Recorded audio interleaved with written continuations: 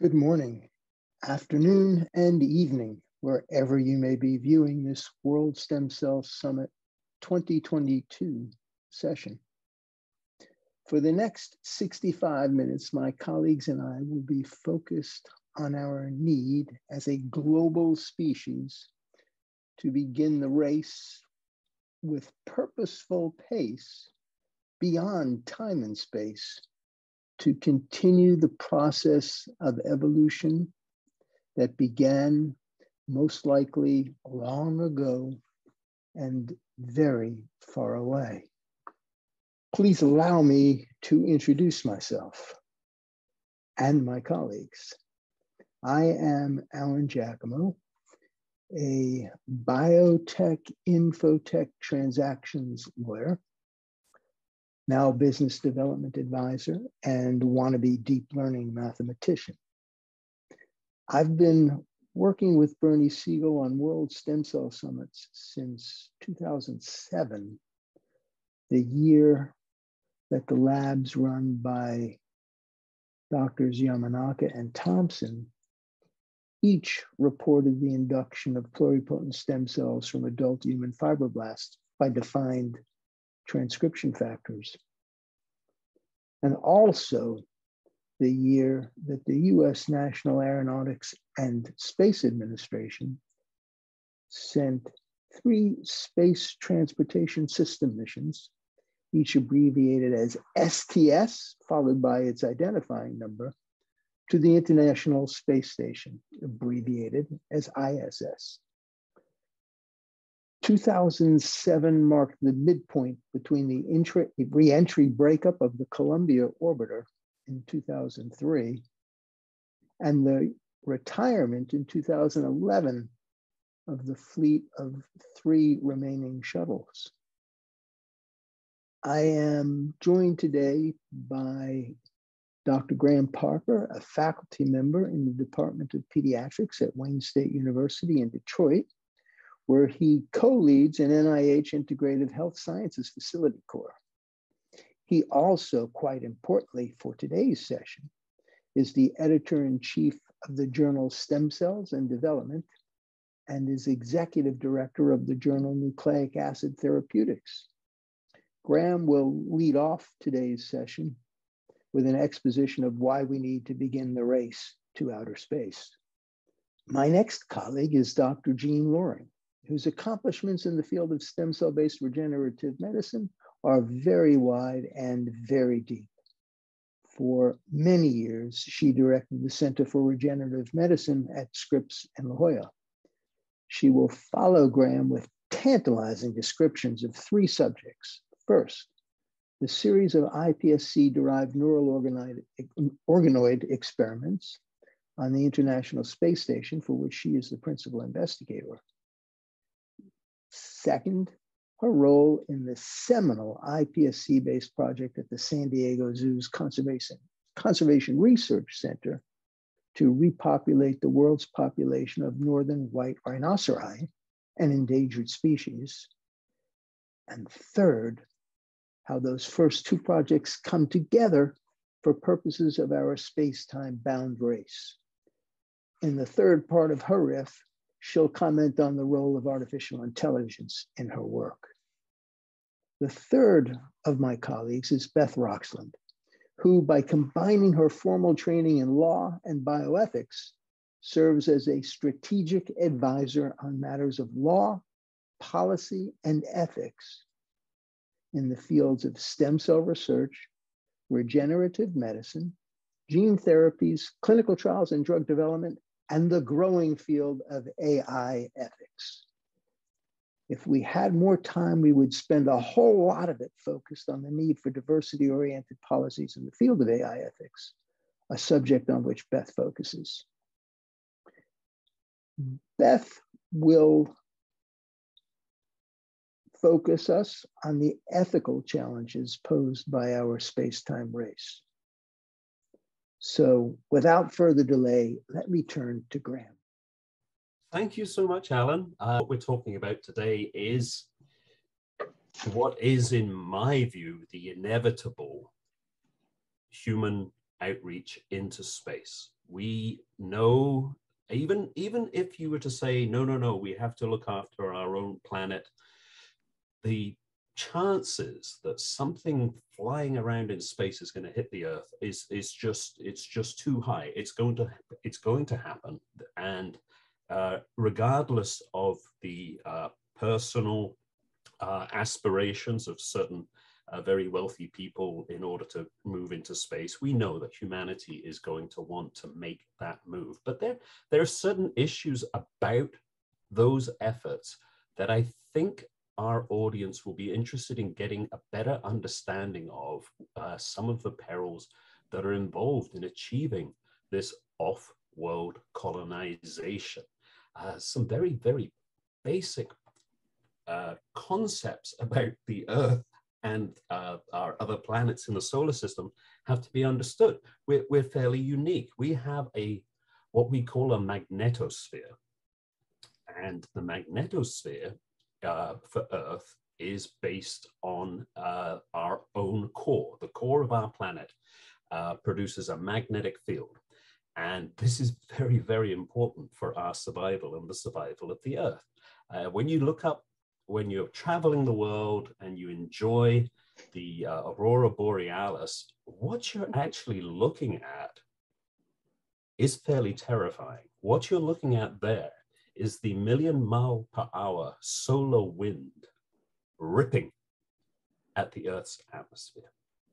And the reason that it doesn't burn off our ozone layer, burn off our protection to leave us stranded and exposed to the radiation of space is because of that magnetosphere, which is intact. Many of you probably don't actually know that Mars at one point had water. Mars had an atmosphere. It was burned away by the solar winds that I'm talking about. So understanding just how unaccommodating the rest of the universe is compared to the Earth is a very, very important subject that we should be discussing. And when I say the solar wind, it's not just the solar wind that it's protecting us from. It's protecting us for some pretty amazing cosmic rays from deep space as well. So that's the radiation part of it. But the other thing we've got to be thinking about is gravity, the gravity of our situation. Gravity has literally shaped the evolution of life on Earth. And we have to understand how that has influenced the evolution of us as species, but then ontogenetically, as individual development, that gravity impacts gene expression, it impacts morphogenesis. What I mean by that is the development of the body during early development. And then as we develop as a human being, the mechanical loading associated with that gravity increases cell proliferation and differentiation. And the influence that those physical forces have on our cells and converts into cellular response, that's called mechanotransduction, to give the technical term, only exerts a greater influence as we become a more cellular committed individual. And do we understand exactly how that works? No, we don't. So when we start to ask questions about what happens when we leave planet Earth and attempt to develop as individual members of the human race in a low gravity environment, if we don't have a guidebook before then that allows us to understand how that development actually occurs, we're going to have a really, really hard time to mitigate whatever effects that lack of gravity has on our development. And that's going to involve a lot of techniques with omic at the end of it, which I'm not going to bore the audience to understand everything about, but just that they should understand that the actual staging of the embryo and the lineage determination absolutely depends on us understanding how that normally occurs so that we can understand what happens when it's not exposed to the forces that it usually is. Now, going back to that terrifying introduction about the radiation, because really, when we talk about environmental stresses of space, we're really talking about gravity and various forms of radiation. And it's not just one form of radiation. There's lots of different forms of radiation in space. And we should be worried about all of them. And they should all probably have very different effects on different systems, whether we're talking about our hematopoietic stem cells, that's our blood supply, whether we're talking about the mesenchymal stem cells. Usually when people are talking about research and thinking about going into space, they're thinking about muscles, they're thinking about tissue wasting, they're thinking about bone structure. But those mesenchymal stem cells also serve as the microenvironment for how our blood supply is produced. And guess what? Those two different cell populations react very, very differently to solar and galactic cosmic radiation. And that was shown by a very, very elegant study by Graça Almeida Parada from Wake Forest.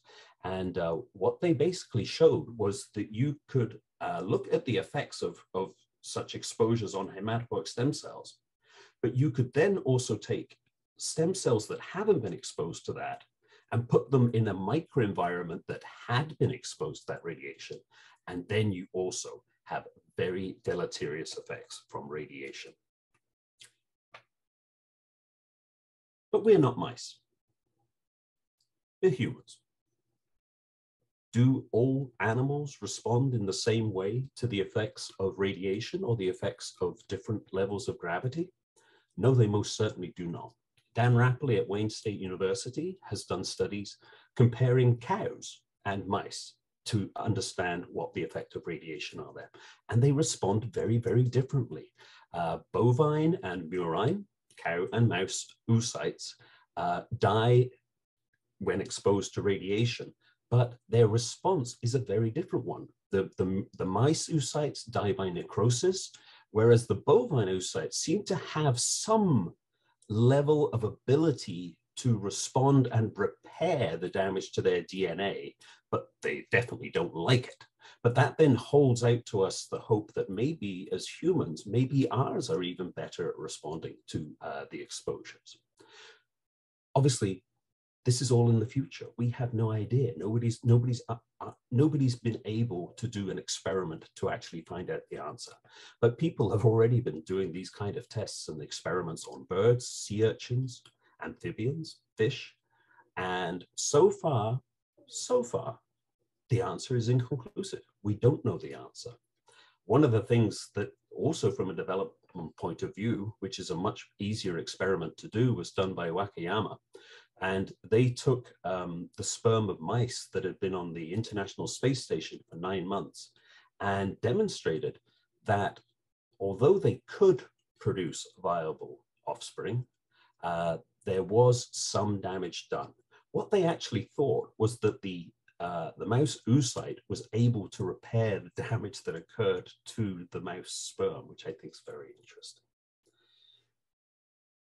Less encouraging, I'm sorry, this is a very grumpy exposition, was some mouse embryos that were carried on the Columbia STS-80.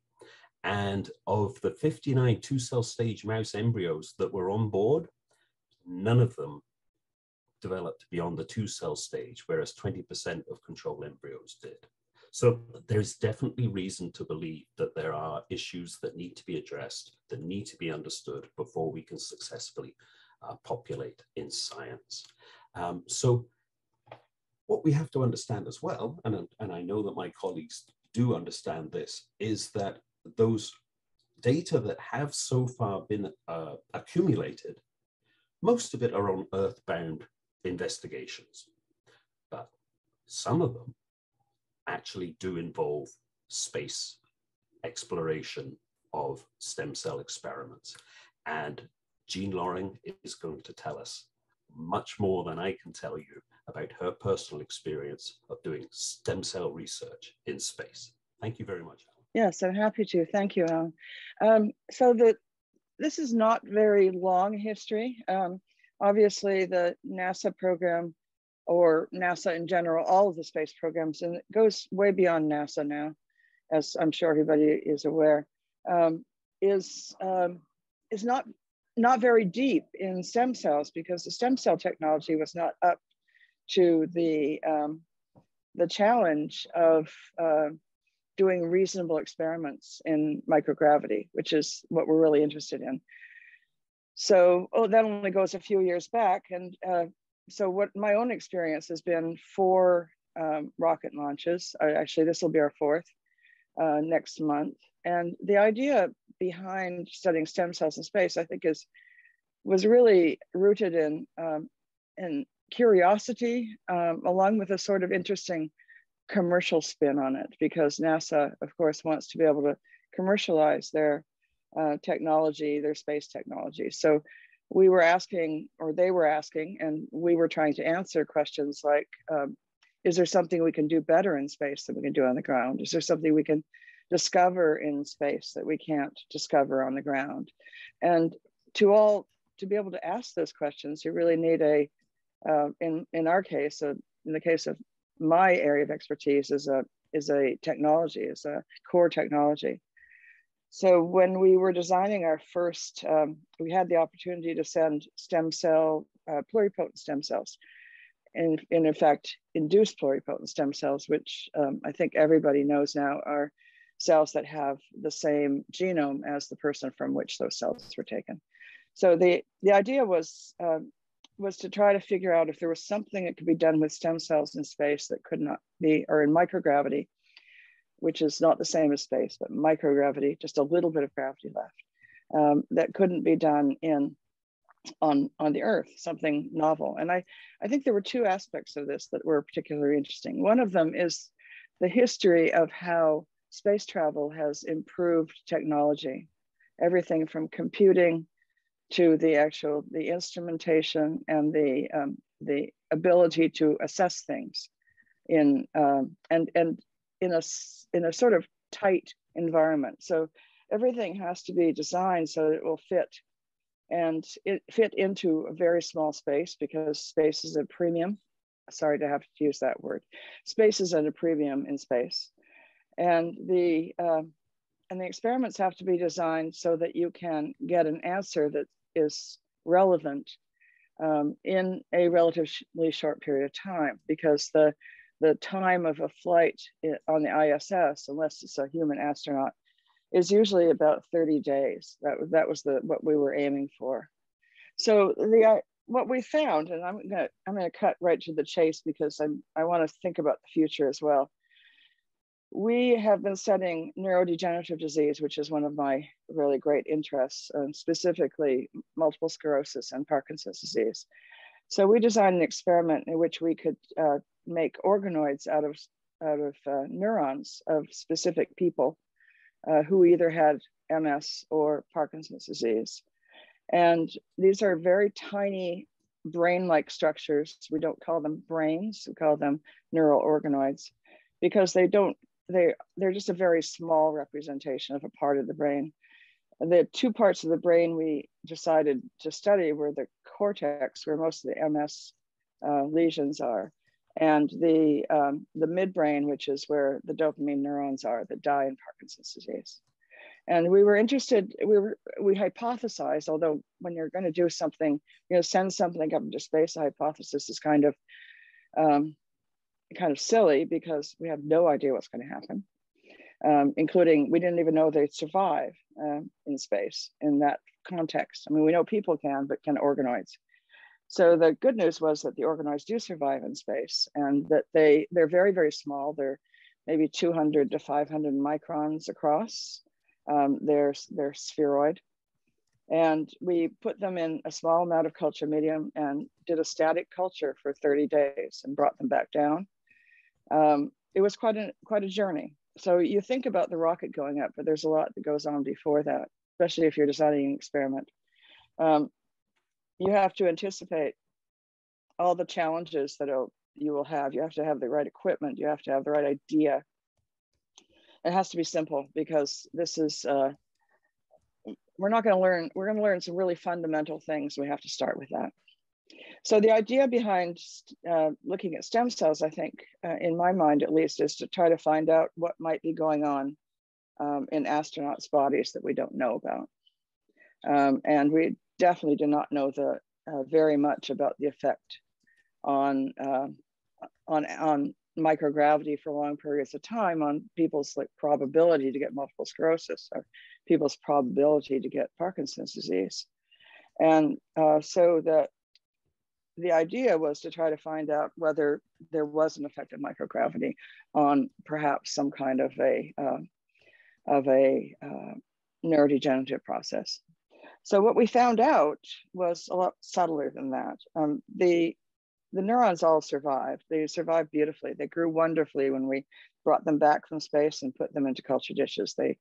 They were really healthy. In fact, they seemed to be more vigorous than the ones that we had, the parallel studies that we'd had kept on Earth. So I don't know why that is yet. This is going to take, I think, a little bit of physics as well as biology to really understand the effects of not having any gravity on adult structures.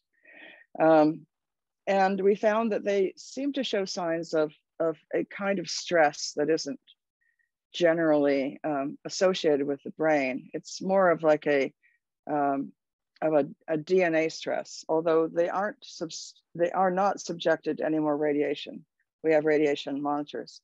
So it's not caused by radiation, it's caused by microgravity. So let's go forward. And I think what we're considering, and the sky's the limit, honestly, you can think about all sorts of things, especially when people are talking about going to Mars.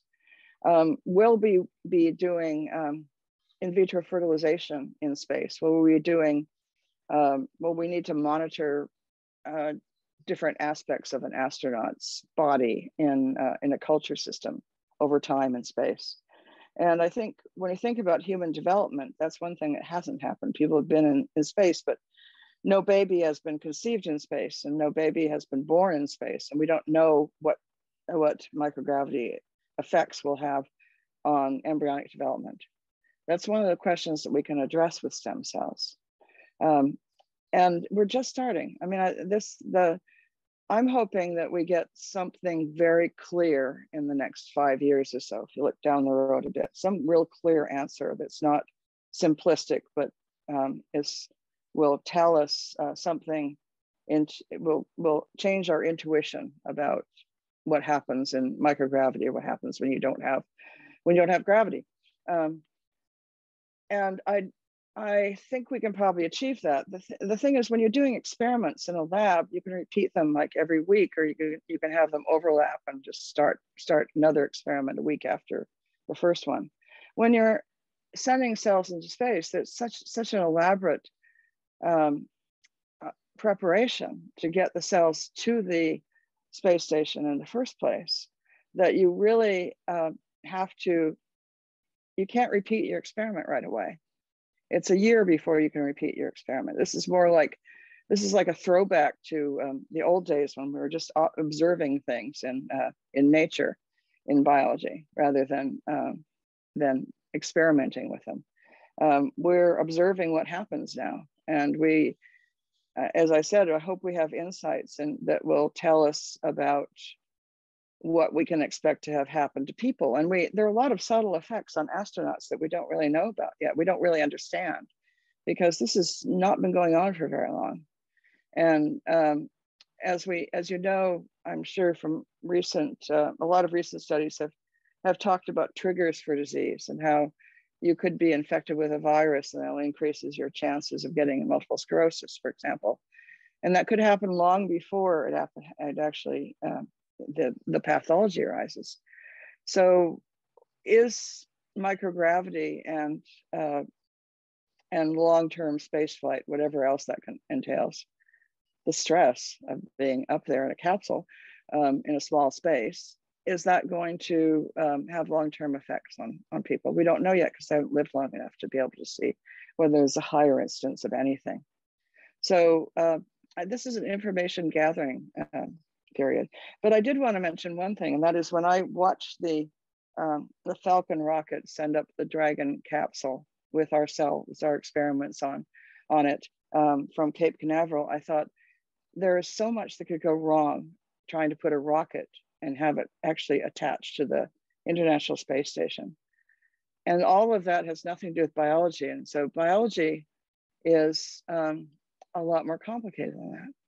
It just struck me as if we can do this, if the mind of man and woman can design a system that will shoot off into space, that can carry people and not damage them, can carry all sorts of things and not damage them, and have them very precisely end up in the right place and then come back down again, then we really should be able to do the same thing with biology. And we should be able to, it should be easy to cure a disease.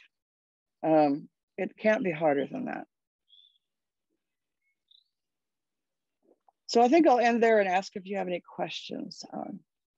Yeah. So much of the iPSC technology that you were just talking about in terms of going into space is really technology that you've been pioneering for so long, and in particular over the last 12 years or so, the efforts that you've pioneered to apply iPSC technology to saving species on Earth that are close to extinction or just on the other side of extinction. Of course, and I always mess up whether it's the white or the black or the northern or the southern, but I think I've got it right. It's the northern white rhinoceros That's right. that this technology has saved.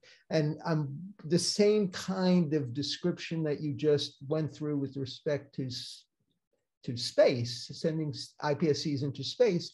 If you could talk about that in the context of saving species, that would be great. Yeah. It all comes back down to stem cells and what can you do with them. I think that's the question that we all should be thinking about. And I'm delighted to always talk about that with people.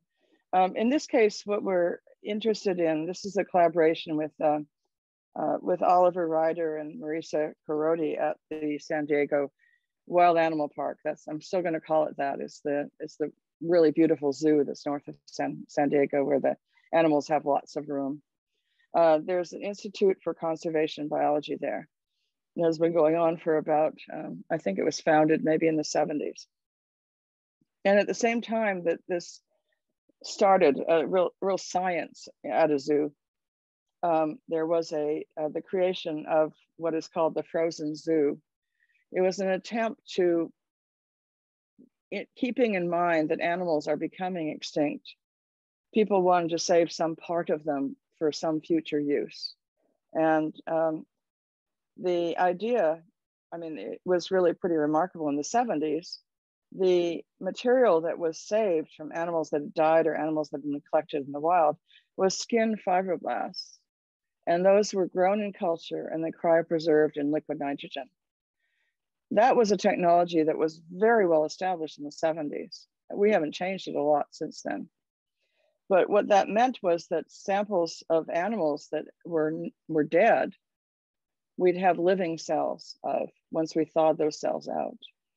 So we focused on the northern white rhino. There are 12 individuals that are in the frozen zoo, but there are only 2 animals that are still alive. They're both female and they can't reproduce. So this is why we're calling this pre-extinction, because the animals aren't quite gone yet, and they're not going to be gone as long as their cells are in that liquid nitrogen, the freezer. It's like it's cryopreservation. One of the best uses for cryopreservation I can imagine. You capture things and keep them frozen so they're alive, and then at some later day, some later time, maybe as much as like 30 or 40 years later, somebody comes along with a method that will turn fibroblasts into pluripotent stem cells, which is what happened when Shinya Yamanaka invented IPS technology, reprogramming of cells, and reported it for humans in 2007. That's when we started thinking about using that technology for other animals besides humans. And the northern white rhino has worked very well. We just published a paper last year on making IPF cells from 9 different individuals of the northern white rhino species. That's 9 out of the 12 that have been frozen, and there are only 2 alive. So most of those animals are already dead, but we have IPS cells which can differentiate into every cell type. It's quite remarkable. It struck me because one of the cell types they can make are heart cells, and heart cells beat in culture. And it almost seems like they've been reborn when you see those cells in a culture dish from an animal that's dead. It's been dead for 10 years or 20 years. And they're beating in a culture dish. They're clearly alive. So the ultimate goal is to make what are called artificial gametes from those iPS cells. It's a technology that was developed in the mouse, like most of these technologies for stem cells are first done in the mouse, and is also being tested in humans now by several organizations, including a company that wants to help with assisted reproduction, people who can't have children, that you could make, for example, out of iPS cells, you could make eggs, you could make oocytes, and you could fertilize those with sperm made out of somebody else's iPS cells. It's not going to be trivial to do this, and it's actually going to be easier to do in humans than it is in rhinos. Rhinos have, I think, about an 18-month gestation period, 15 to 18 months, something like that. And there also are nobody's really routinely done in vitro fertilization for rhinos. So a lot of the work to save a rhino is actually, it's a lot harder than I think it would be to assist in human reproduction. But our intention is to make gametes and then make embryos. And then now we're back to talking about embryos and how that overlaps with the interest in embryos in space. So in a way, it's kind of, it's justified to put all this effort into saving an endangered species, to try to come up with new technologies for making gametes, for making oocytes, because the goal is not just some trivial intellectual pursuit, but to actually rescue that animal so you can make that animal again. And it's not a clone, it'll be a new version of that species from two different individuals, just like normal birth. So that's what we've been working on at with the San Diego Zoo for some time now. And we just this year published the first annotated genome of the northern white rhino. And that they may seem like two different things, but in fact, there's very little you can do with genomics or epigenetics with any iPS cells unless you have the genome of that species in order to create all the tools that you need for doing that. So now we have both of those things. And of course, the first thing we're moving forward with, or they are moving forward with, I'm an advisor. I don't put my hands on the cultures in the lab. But what we're trying to do is to make primordial germ cells, which are the precursors to sperm and eggs. And in order to do that, you need to know what genes are expressed, very much like when you're reprogramming cells. Knowing which genes are expressed, which transcription factors are expressed, allow you to actually change the fate of cells. So finding that out for the rhino and using it to make using that information to make primordial germ cells will require both the iPS cells and the whole genome sequence of the northern white rhino. So all these things are based in stem cells, and they're all things that I'm hoping to see come to some kind of good end in the future. And I've said many times that I would like very much to see a northern white rhino calf born in my lifetime. That would be, I think that's a reasonable, if not impossible goal. Yeah, the first time I saw a northern white rhino I just thought, that's a magnificent animal. And you know, what goes into creating it? I mean, what goes into the embryology of this animal? What goes into getting it to this stage? And how on earth can we possibly figure out how to generate one? And now that's happening. And I think you're saying in parallel, seeing the rocket launch, it's just like, if we can do that, we should be able to figure out how to do this, right?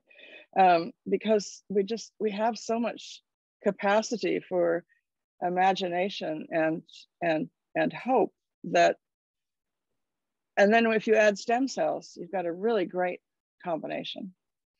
In terms of bringing those two fields together. Yeah, I think all these experiences feed on each other. you know, and I have some other projects that I'm doing as well to try to treat Parkinson's disease with neurons derived from stem cells. It all feeds into the same sort of grander concept that embryology is really important, and we don't know nearly enough about it. And I think when if you thought in purely practical terms, what we learned from the northern white rhino about its embryonic development and its and making germ cells, if you look really far in the future, those are the kinds of cells that might go up cryopreserved in space to launch another population. You can imagine we go off to planet X. We're going to get into science fiction real quick here, Alan. We go off to planet X, and we have on board frozen, cryopreserved sperm and eggs that have been made from multiple individuals, but they're all in these little tubes, and they didn't actually come from them. They came from their iPS cells, and the iPS cells themselves. So you have a workshop there. You have a lot of things that you can do once you have those things, and they take up very little room. I like to think of the experiments that were done on the International Space Station were initially done with mice, and mice take up a lot of room. You have to feed them. Stem cells don't take up very much room at all. I mean, you could put our entire experiment into the body size of a mouse, you know, one mouse. So this is a very efficient way to monitor things over time. Again, I'm going back to that. Let's find out what happens to a particular person's brain while they're in space, and use the stem cell organoids as an avatar to monitor what might be going on and how we might want to treat something that we can't actually detect. Maybe it would be good to have cardiac precursors for kidney cells, precursors for liver.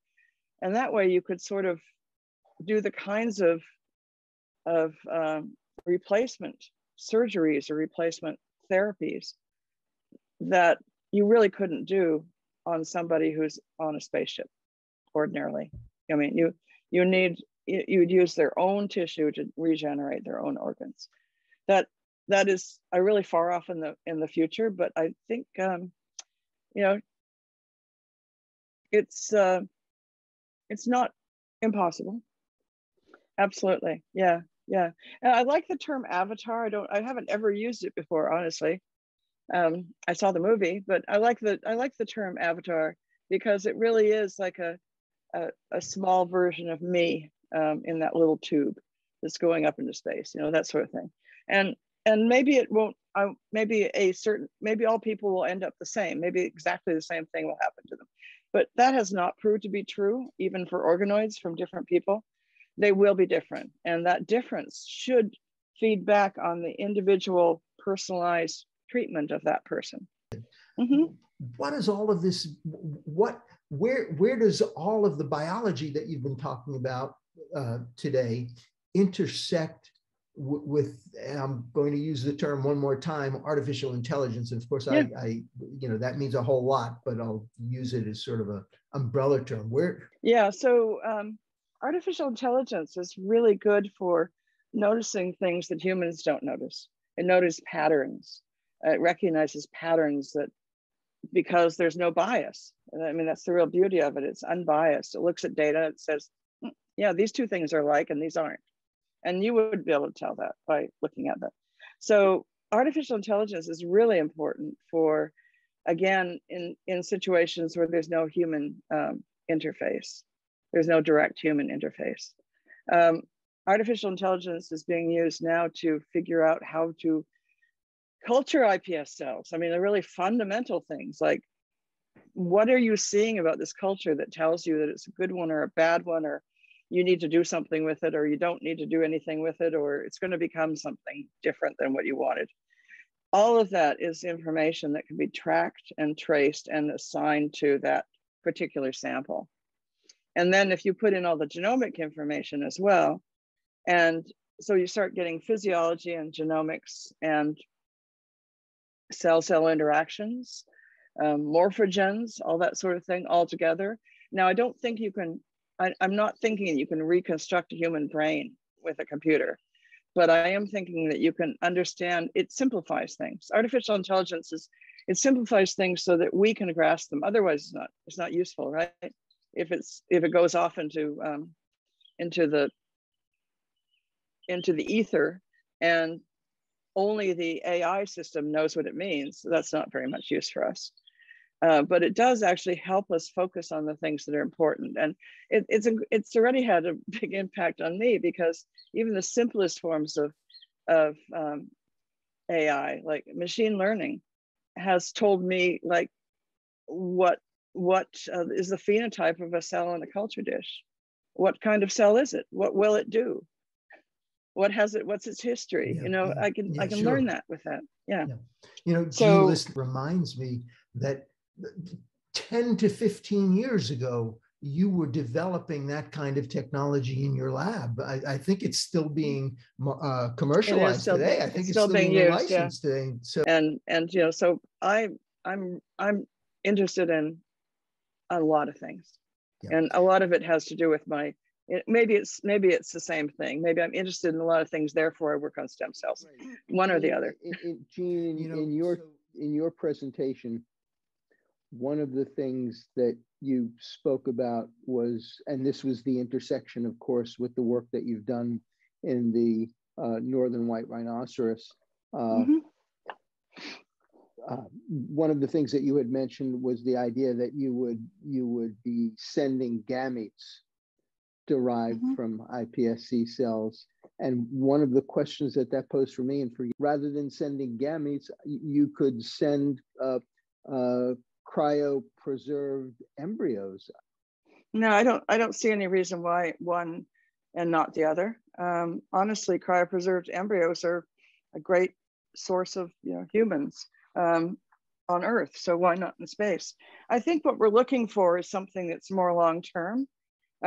If you aren't, by sending stem cells, iPS cells, pluripotent stem cells, you have the possibility of making gametes. You can use gametes that are derived from those. There are lots of things you can set up. You can set up frozen cryopreserved sperm and cryopreserved oocytes, because that technology has been developed on Earth. And you could send up cryopreserved embryos. So with that said, and Beth, question to you is, from your standpoint as a bioethicist, does it matter to you whether it's frozen gametes or frozen embryos? Does that matter to you from a bioethical standpoint? They're both cryopreserved? Yes. Or cryoprotected, we should say. Cryoprotected, that's probably a better term. On first blush alone, it would seem to me what it is going to be used, how it's going to be used, how it's going to be treated would be the more germane question than whether it is cryopreserved. Embryo or gamete. So exactly. Embryo may, for a lot of the population, I suppose, embryo would be more sensitive. I guess that's not fully true. But the cryopreservation versus something else, a lot of times it's, I think, more about what is going to be done with whatever the tissues, cells, whatever they are. Certainly embryos are much more of a hot button for many. But again, I think the question would be more what is going to be done with them, because if the idea with the gametes is to put them together and make embryos, then we might be talking about something very similar. And not that I have necessarily, I'm not voicing an objection one way or the other. I'm sort of just enunciating exactly, I'm answering the question about sort of the sensitivities at large, I guess. Yeah, and it is very, especially sensitive where I am right now in Germany. the Embryo Protection Act is still in place, and it's quite different from anything else I've encountered, but it does preclude a lot of things that are okay in the rest of the world. So we do have to be sensitive to difference in Certainly. ideas and ethical principles, I guess, in different countries. Jeanne, I think that's a really important point you've just raised. You know, I in almost a jocular way, but a serious way as well. We need, just like Einstein had a tensor in general relativity to go from Euclidean to non-Euclidean back again. You know, I think we're going to need sort of the same kind of mechanism to go from Earth-bound bioethics to space-bound bioethics and back to an exoplanet bioethics. So from that standpoint, that was actually one of the questions that I was hoping Beth and I would address, is that notion of choice of, lawyers and contracts like to call that choice of law and venue questions. So from a bioethical standpoint, how do we program for that? Beth, any thoughts on that? I mean, actually, one of the major questions I had written down was almost precisely that, is sort of who decides and under what rules, and using what standards. I have as any good bioethicist, I have more questions than I have answers. To me, a lot of the very, very substantive questions, like the minute substantive questions, are sort of pale in comparison to the larger picture of the who decides and how do we decide and how do we figure out how to set any kind of rules or oversight, or if there should be oversight or transparency or reporting, more so than, at least at the outset, than getting down to the nitty-gritty of the very, very specific rules. If we have a set of protocols or research proposals in front of us, perhaps that's easier, and maybe Jeanne does have exactly that, and that would be perhaps also a bit easier to address than sort of a whole body of bioethics and space. But to me, the bigger issues have to do with the process and the jurisdiction and the setting of standards, and by whom, if any, and the enforcement, let's say. But the process almost more so at first, and then as well as the substance. That process, who gets a seat at the table for determining that process?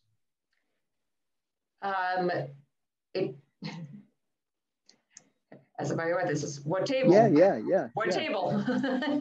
I mean, look, a lot of times when we fund research, a lot of the, as everyone here knows, a lot of the rules related to the research itself is dictated by the funder.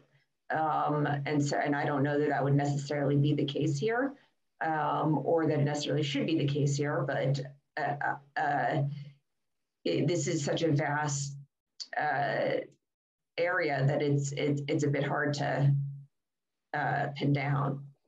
Graham, one of the things that struck me in your opening remarks was all of those studies that you had cited, and I had this image of you in your position as a journal editor, getting these papers from time to time that are in the bioaeronautics arena.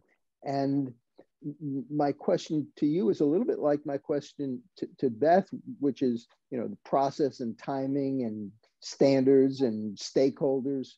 For purposes of reviewing those papers, are there principles that need to be developed for bioaeronautic journal review, or is it the same old, I shouldn't say same old, or is it the existing regime that you currently use for editing submissions to journal articles on this subject? Well, as you know, there are certain codes of ethics to do with scientific publication that we expect all of our authors to adhere to. If it involves human subjects, we expect them to have IRB approval to have done the work that they did. If it involves animals, we expect them to have AICUC approval from the institution. And having said that, an institution might grant an approval that another institution, even within the same country, might not have approved. And Jeanne has already referred to something that really has influenced the world of pluripotent stem cell research, which is the position that Germany decided to take. That basically meant a lot of scientists had to remove themselves from a very large field of research or move country. But even when they moved country, if they were collaborating with somebody within Germany, the work is not allowed. It's a very, very complicated piece of legislation that the Germans have in place. And for us as journal editors to make a determination that a piece of work is going to be admissible, it really shouldn't matter whether it's a piece of work that's going into space or a piece of work that's happening on Earth. The same ethical standards should apply to determining whether the work should be approved. One thing I will comment about is, and Jeanne will back me on this 100%, space data are gold. For somebody to have actually managed to get an experiment off the planet Earth and whatever the data they produce. I remember I had a Russian set of authors who were very, very nervous about whether they could publish their work because they, and again, Jeanne will echo this, because they'd only done the experiment once. Now, as far as I'm concerned, the standards that you apply for someone that's doing work in space are different from the standards that you would apply for someone who's doing a bench experiment that they can sit there and within 3 months they can do it 9 times over and produce a massive N of data. I think that aspect of the rigor that's required before publication can be less than useful if the same standard is applied and you say, no, you can't publish. You've got to wait another 2 years before the next ship goes up before you can produce an N. Because even then, you wait 2 years, the other ship goes up. A reviewer might well say, no, I still don't think this is a large enough N. I don't think that this satisfies my scientific criteria for publication. But here's the problem that we have, Alan, is because I'm talking about institutional approval for work that's being done. Which institution is going to grant that approval? We are at the moment in the wild, wild west of space investigation. We've never had, in my lifetime, a more perilous lack of communication between the people that actually have the toys that could be doing the science in space. That's what we should be worrying about, is that if these people aren't communicating with each other what they believe are the ethical standards that should be applied, then it is going to be left. An actor gets sent into space. What criteria were met before this human being was allowed to get on a spaceship and go into space? Well, Beth, go ahead. Just an actor or an actor who was part of research? I'm talking about an actor who played a space captain, a real actor.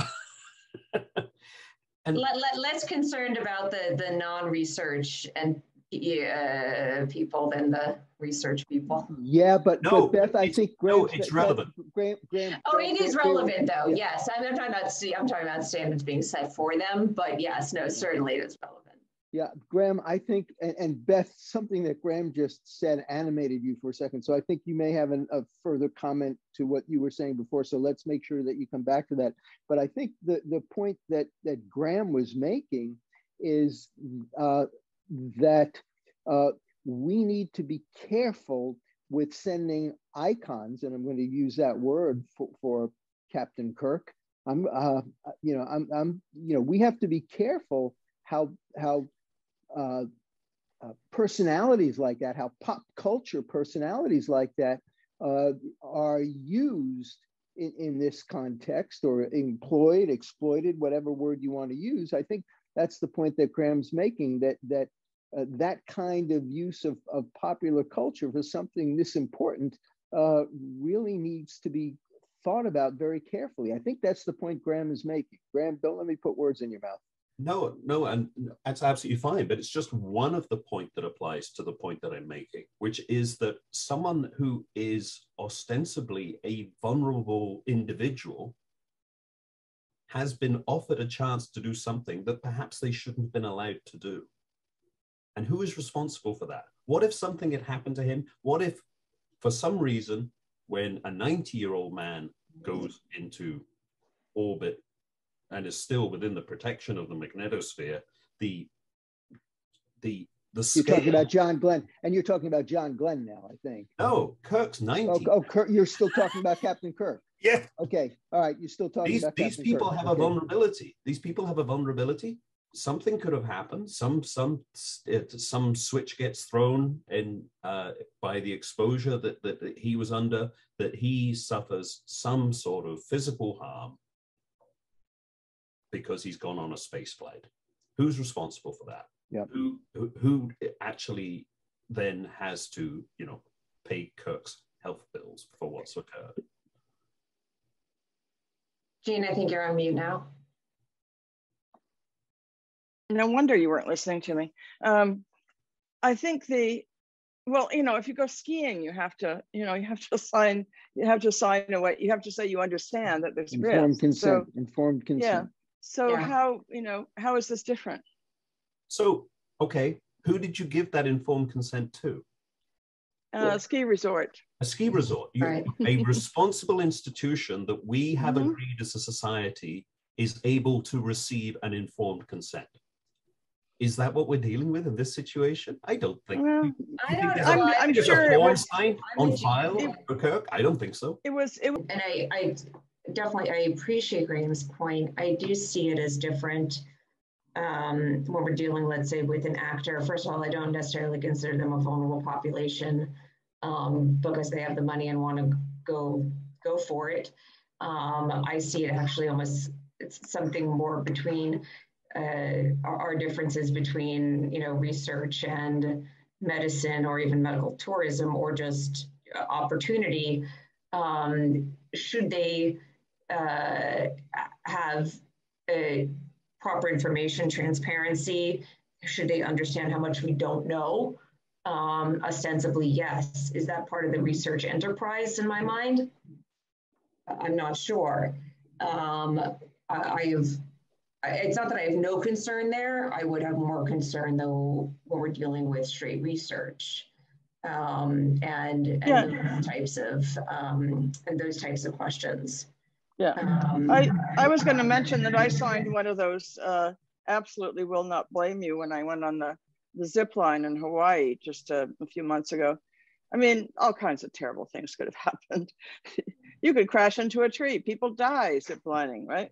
But no, you do it because it's like, I want to have some fun. And, so I think you will sign away all of your rights to sue them. Of course, you won't actually do that, but you will say that I understand this is really, really dangerous, and 5 people a year get killed doing this, and I might be one of them, right? Right. Yeah. So Beth, I think you may have had a further thought about process that I want to make sure that you get a chance to I just wanted to clarify what I said earlier when I was talking about more about it actually goes to the who decides and some of the issues that were better articulated after me.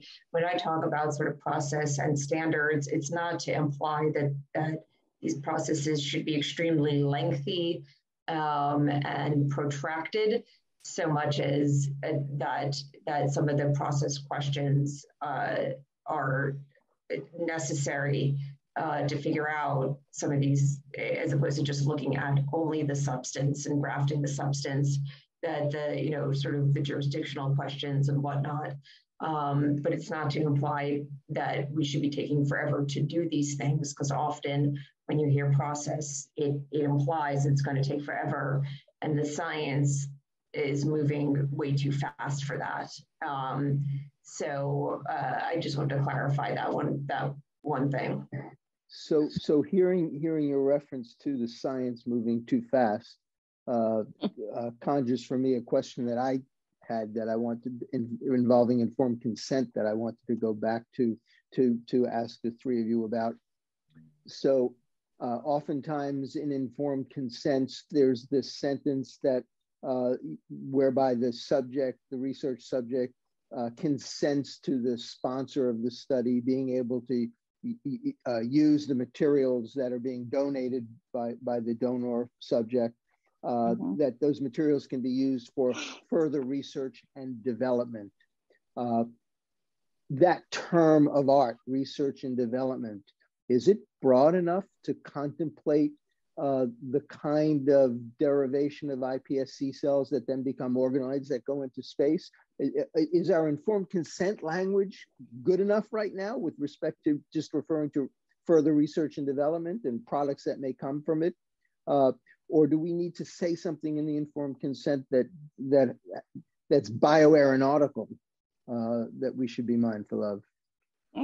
Yeah, I would add it. I would add it just because of the list of things that might be done with the cells. We didn't know that would be one of the things we could do with the cells when we made them. But we didn't know when we first started growing embryonic stem cells or making embryonic stem cells that we would be able to do a whole genome sequence on them. So, those are things that were probably not mentioned in a lot of the earlier ones. So I think informed consents, for me at least, require a certain leap to the future and imagine what they might be used for. And it should be as encompassing as it can be. I think. Yeah, we're going to call that the leap to the future clause. Yeah. I think that. Beth, what do you think? Should there be a leap to the future clause in informed consent? To the extent that it's foreseeable. I'm not sure I would talk about like mandating it, but suggestible. I mean, yes, just the way Jeanne said, that the more we can disclose about even something that's foreseeable, even if it's not highly probable, the better the consent, the true consent is. If anything, we're usually not disclosing upfront the likelihood of and the foreseeability of de-identifying cells when we know we're probably going to do that in the very near future to use them for research purposes. So I don't really see the downside in putting in something that is somewhat foreseeable and possible. So with that said, Graham, you had mentioned, I think you were the person during this conversation that introduced IRB for the first time. So I want to go back to you, and I want to go two questions. One is directly on point here, and the other relates to something that you had said earlier that I want to revisit. So first, from your standpoint of looking for IRB approvals and knowing what the underlying process may have been for the IRB to review the informed consent form, is this concept of a leap to the future clause important for you as an editor with an understanding of what the process is? So that's one question. And then the other question I had goes back to something that you had said about, we don't have the luxury of being able to do an experiment 10 times in 90 days. As Jeanne said, you have to do it once every 18 months or so. So my question there is, should papers that are coming from studies like that just be left on bioRxiv or medRxiv until they're ready with all of the data? Or is that too draconian? Do journal editors look at the IRB's consent forms? Beth, I wasn't suggesting necessarily. Oh, I was like, wow. I was like, Graham, you got your hands full and a half, as if you didn't already. Go ahead, Graham. So first, let me confirm for Beth that, yeah, I do have my hands full. And we do on rare occasions get into such complicated situations where I do have to communicate with IRBs.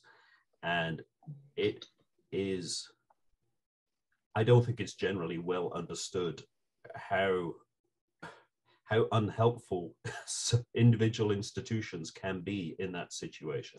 We still unfortunately have this sort of mentality that an institution thinks it's going to protect its reputation better by not being completely candid with the journal editor in defense of whatever it is information the journal editor is trying to extract about what was done in a piece of science.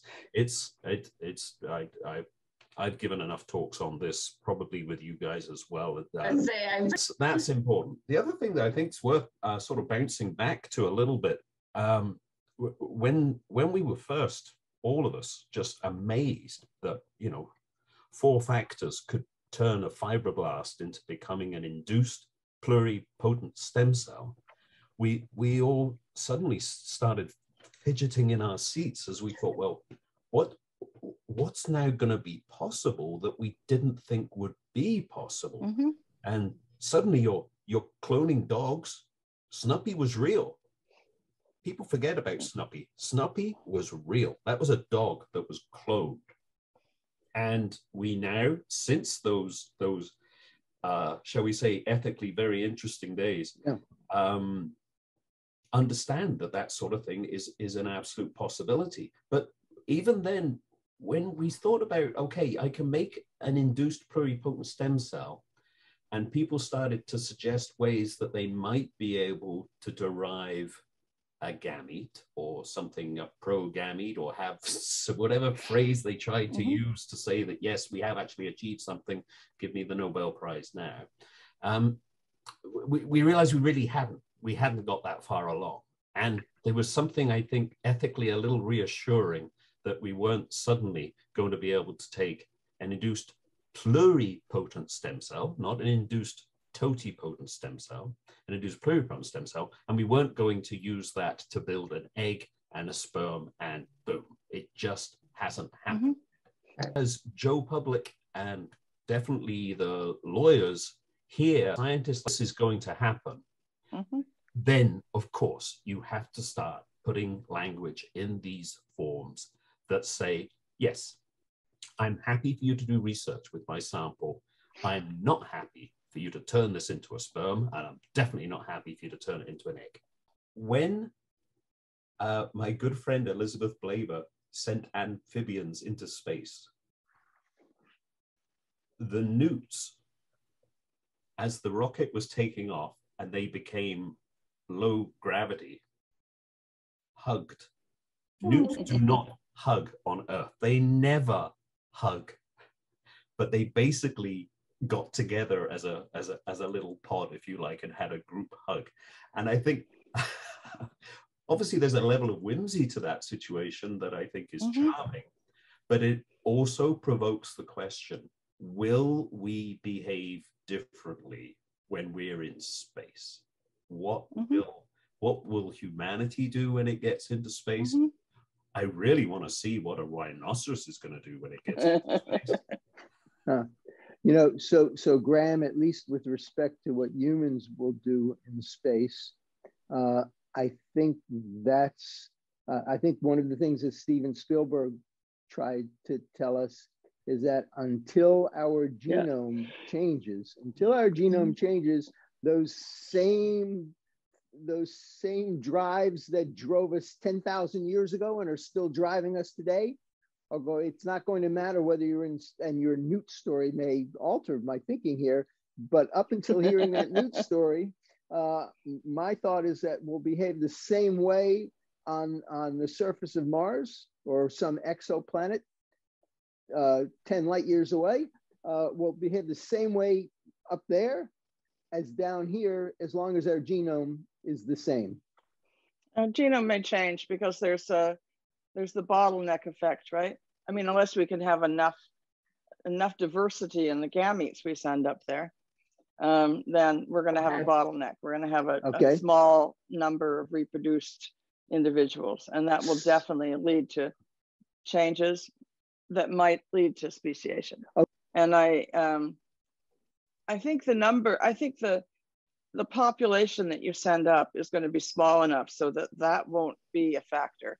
I think everyone will be, since you can make IPF cells, you already know whether the person has any genetic disease, and you could also determine whether, well, maybe you can figure out if they have any sociopathies as well.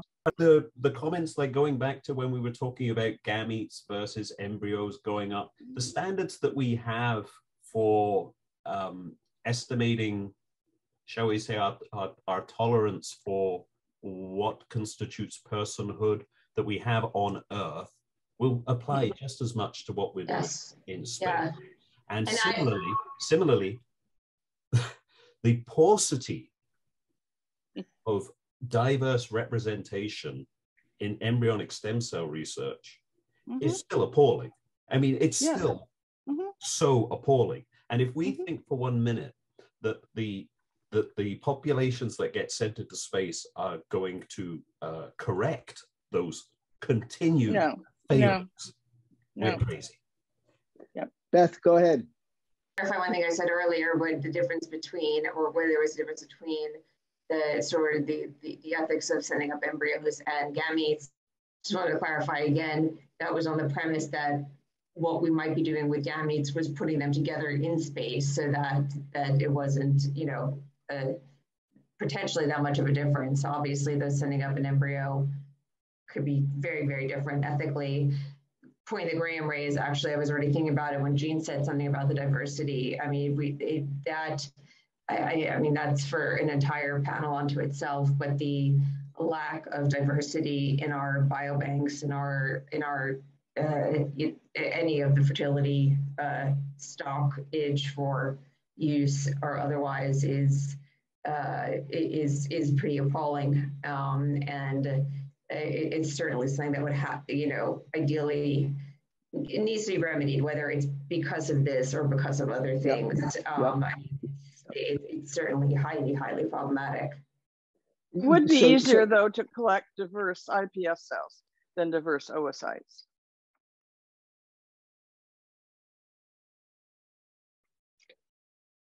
Regrettably, we need to draw this session to a close. Before doing so, it is worth underscoring 3 points made by my colleagues. First, as Graham explained, being able to use bioaeronautics to rescue Homo sapiens, perhaps other species as well, from another Earth meteor collision similar in magnitude to the one that ended the rule of the dinosaurs, or a nuclear winter brought on by some irreconcilable confrontation of nations against other nations, will pose its own life-ending challenges. We must reduce the risks posed by these challenges to acceptable levels through science and engineering and constitutionally sound policymaking by elected officials and the administrators and regulators they appoint. Second, as Jeanne explained, there's a whole lot of biology both here on planet Earth and up in the International Space Station that we must master before we can even go to nearby Mars. One of the points of intersection of Jeanne's work with rescuing the northern white rhinoceros from extinction and her study of neural organoids on the space station is, no pun intended, space. To trek to a set of coordinates in space-time, relative to which we here today will be far away and long ago by the time that trek ends, will require an economy of space and functional support. Stem cell science, by definition, at its cellular scale, may offer a solution to this need for economy. But there's a whole lot of science and engineering that needs to be pioneered for us to avail of that solution. Beyond all that science and technology stuff, Beth helped us understand that it's not just physics, chemistry, and biology that we need to figure out, but also a set of enduring bioethical principles, some of which will interleaf with those that have already arisen here on Earth, and some of which will need to be newly drawn to account for the challenges in the space-time of tomorrow that are simply not encountered here on Earth today. Examples of the former, those that are here on Earth today, include the possibility that we need to update our standard informed consent forms for donations of somatic cells to make it clear that some of those somatic cells may be transformed into organoids and other cells that end up on the International Space Station for the purpose of researching the impact of microgravity on human biology. Another pressing ethical challenge here on Earth today is diversity. This problem is encountered in many fields, including bioaeronautics and artificial intelligence, two topics that intersect with stem cell-based regenerative medicine and are covered by several panels at this year's World Stem Cell Summit. Like quality by design, QBD as it's known, that the healthcare industry exploits to achieve ever-increasing levels of safety and effectiveness of its goods and services, we need diversity by design, DBD as it could be called. DBD may help us achieve ever-increasing levels of diversity in every aspect of the technologies on which our society depends, including without limitation, artificial intelligence, stem cell science, medicine, both classical and regenerative, bioaeronautics, and the permutations and combinations to which those four give rise. The backdrop that all three of my colleagues have just painted for us is called time. Having the capacity to maintain humanity by migrating to distant objects in space-time will take much longer than the near decade that it took to get from a presidential declaration in 1962 to a first step for humankind on the surface of Earth's moon, and the 24 years that have elapsed since the first component of the International Space Station was carried into orbit around Earth. Very simply stated, if we want to have any hope of blasting into space to maintain humanity sometime decades, hopefully not centuries from now, we need to tackle all of these scientific, engineering, and social diversity by design challenges in order to increase the probability of success of that important mission. So, in closing, on behalf of my colleagues and the World Stem Cell Summit 2022, thank you for participating in this year's summit. Without fail, each year since 2005, its inaugural year, the World Stem Cell Summit has presented us with thought-provoking pathways to infinity and beyond.